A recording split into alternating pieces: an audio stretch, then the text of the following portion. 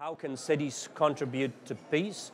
Well, in a way, overcoming all those obstacles which sometimes come to us through state confrontations and nation confrontations. So cities, without ignoring different cultures, differences, without ignoring our own patriotism, which is also positive, I think cities should be able to push that a step further and start also networking among cities, which is a way of networking among people and jumping over borders and things which could separate our peoples in the world.